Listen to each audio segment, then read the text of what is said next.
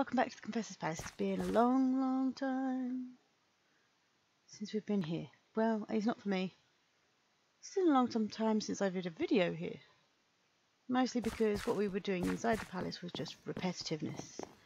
I've got some friends helping, so I've got a bit close, the Comp Netty challenge going on here, which is a challenge for Confessor Girl, who's been helping out, and Loony Netty, who's been helping out in previous videos. Their challenge is basically to decorate the spaces in the palace that are left. All of the rooms have been done now, but there's corridors and seating areas and all sorts going on that are still around, and I've left that to them, basically.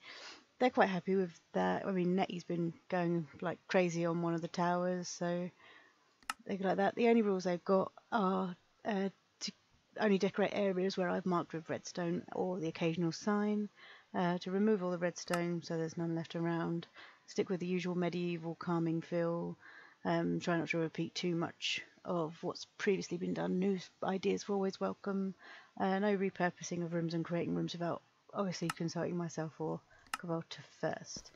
That's just a little challenge for them, just to get the rest of this done. This walkway is still here for somewhere, but we've got a few changes here, like we've now got named portraits of previous confessors, or the first confessors, in here, because there's Magdasiris. But we just made up some names, made their little portraits, and hung them up. We've got the usual library and everything this way hasn't changed. There's a lot of floors that have been redecorated. This still hasn't had anything done to it, and I don't think it is getting anything done to it, if I remember rightly. Yes, for their challenge, things like this, there's redstone here so they can decorate all the way through here. This corridor just to make it more interesting. This room says decorate edges only, no more than 1 block wide except in places. So they can do like 1 block wide here, but then they can decorate the whole of this alcove area here and in between all the fireplaces. Obviously they'll have to be wary that they can't put wood there. So it's that sort of marking for them. I wanted to go up and show you some of the things that have changed. All the confessors' rooms, for example, and the staircase itself had a little bit of an adjustment. Fastest way up is on the other side, or in Confessor's case, I would ender pearl up the stairs, but I'll take them run just for fun. Right, so this area here, massive change to it. The floor's been adjusted, there's seating areas, bookcases, drink stands. They can have a drink, water or tea, just everywhere. And there's 2 brilliant statues. This here is a red lightning bolt. Anyone who's seen the TV series or read the books will know what the significance of that is. And we have the Sword of Truth. All of this was decorated by Confessor Girl, so thank you very much for that, because it is awesome. We also have the balcony here, again Confessor. Just a little bit decorating here, just to make it a little bit less plain and bland, but it works, so definitely no complaining. And all the confessors' rooms are now done.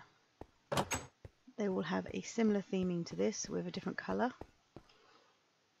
They're not all identical, but I'm not going to show them all. So this one here is a light blue room. Oh, I thought she was missing a bed there, but she's not. Okay. But these were all done by Loony Netty, and I think she redesigned them all about 5 or 6 times just to have a difference. The tree is still in place and it stays. The big picture. And if we carry on up, like I said, I'm not going to show all of the confessors' rooms. There are a few other places where things have changed, if I can remember how to get to them.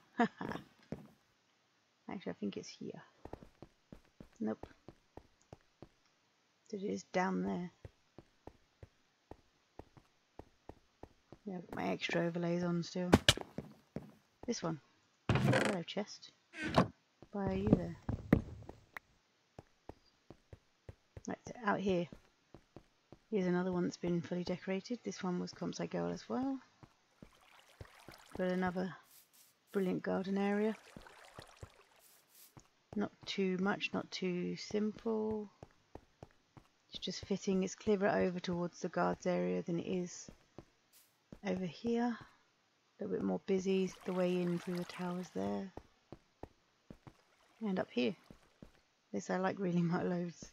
Because these are like flowers and they're quite fun. They make for a good hiding place. I have noticed though that there is a light issue around here. But it might not be too much of a problem. Confessor Girl also did these corridors a little bit for the guards. Obviously they don't need too much because they're guards. Anything too much in here would be just clutter for them, get in the way of them doing their duties. So kept plain, it's kept simple on purpose, and because it has access to the confessors, it's not going to be restricted. So it's kept that way on purpose. This room here, Looney Nettie did do this room, but the chairs that she had in place were really bulky chairs, and there was only 2 of them.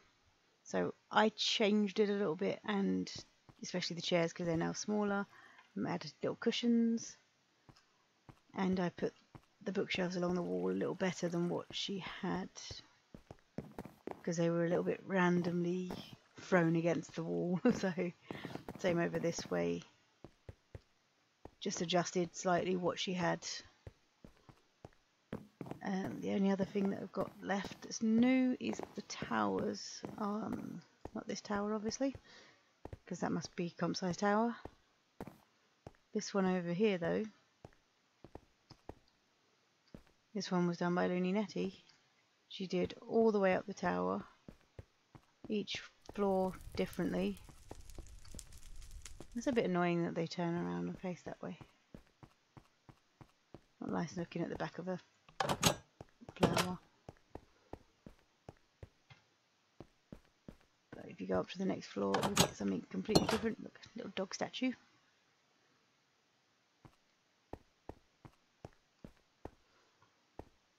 I'm not entirely sure about these, but there we go. I said they could do what they wanted, providing it stuck with the theme. That's what I got. But it's fine. Doesn't look too bad, so. And again, different room, storage. And this leads out to the Confessor's walkway stairway. The other thing that we've done, well, actually, while we've left these guys to it, Cavolta and I have moved on to another outdoor project, as there were 2 outdoor sections left. We'd already done this side of the palace with all the farms and farm buildings here. This has been done for a while. Everything from the pathway down across has already been done. But this side has now got something new building up. It even has a tree on top. It actually has a couple of trees. No, 1 tree. Couldn't remember. 1 tree on top. You'll notice that there's no windows in this build at the moment. We have literally just built the walls, and we will put windows in when we decorate the rooms. This way here is what we're calling King's Row. So it's only going to be 3 palaces, whereas it should be several palaces in the books.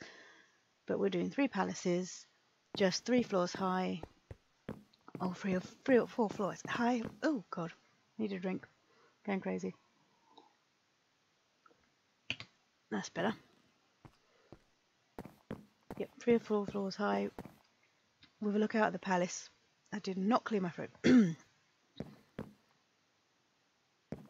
And just decorating them up for royal visitors from other lands basically. So all we've run so far is floors and ceilings and walls. But as we planned on doing windows as and when we do the rooms, or if Comsci or Nettie want to do any of these ones, they can add windows as they go. So this is the first one. This palace here is complete, and it does include a garden on the top. Let me see if I can get up there quick and show you. Come on, there we go. So yeah, it's got a nice little garden on the top here. Oop, nope, fell down. Ow. There is a way up to it by foot, but it involves running all the way through, which I won't do now. This one here is what we've worked on a little bit today. We've got the first floor, all the floors in, no roof, no ceilings, and we started laying out the second floor. Well, Cabal laid out, I started building up walls, and the other building has only got the ground floor with flooring. Ooh, dark spots are not good. Obviously we still need to work on the pathway here, and possibly a way down into this village, city somehow, probably down the side of the mountain here. Might be 2 ways down. Yeah, so again, just the ground floor and a stairway up. Dark spot. I swear those dark spots move. Some resources ready to go. Right, so nothing else has changed in the city. Nothing else has really changed drastically within the palace, just those few places that were updated. Obviously the lighting throughout the palace is now done, and that was what I was focusing on, and that's where I stopped recording because it was getting a bit tedious. So I was getting bored doing it. I can't imagine what it would have been like for someone to watch that. So apologies if you stuck with it. Thank you very much. I will get back to recording as we decorate these 3 buildings, but not until then. So we're going to build these buildings first, then decorate them, and that's when I'll start recording again, and hopefully at some point I'll manage to make a map of the palace, which Comsci Girl has said she will help with. I'm holding her to it because I have no idea how to work this map, because nothing is on a level. There's no ground floor, first floor, second floor, third floor. It's all jagged flooring, so it's kind of complicated to work out, but we'll figure it out somehow, hopefully. But yeah, if I can manage it, then I will make that map available to anyone, I hope. If not, good luck finding your way around the palace as and when we release this map. See you later.